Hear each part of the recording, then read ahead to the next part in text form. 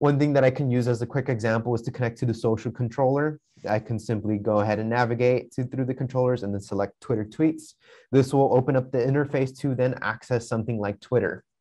We can see here I've already been signed into an account, and I can simply hit enter on some keywords, for example, Tyler Live. We can then see all the tweets done under the keyword Tyler Live.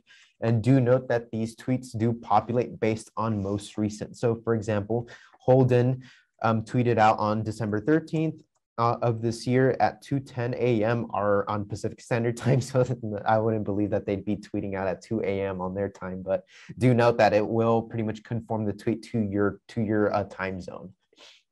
We will see here that simply clicking on the play button on the graphic or on the little interface here will then automatically populate those elements onto the graphic itself and then play it out live with all of its animations.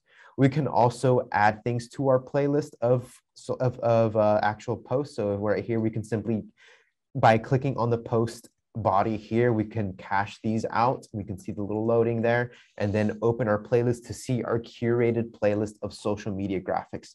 Then from here, if we desire to then play them out back to back, we have 2 duplicate tweets, but we can see here with this third, we have our third tweet there, pretty much conforming very nicely with all the stylistic elements of this particular graphic from the ceramic family.